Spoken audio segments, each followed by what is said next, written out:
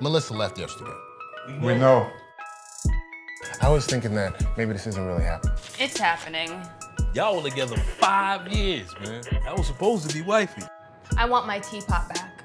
You mean the teapot you bought me? I bought it for the apartment. You know what, I was trying to be nice.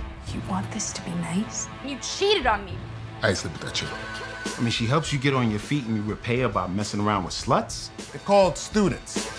I know you think you're smart, but you're not smart. You're stupid. Oh! You're supposed to be up here getting your life together, trying to get up out the shop. But instead, you run around here like you on Love and Hip Hop. That's your problem. You know what your problem is? You think you can solve everything through your stupid rhymes. Let's just stop talking, okay? When people have trouble communicating, they talk it out. Only punks cut and run. Then I'm a punk. You're not a bad guy, Nate. You're just a bad boyfriend.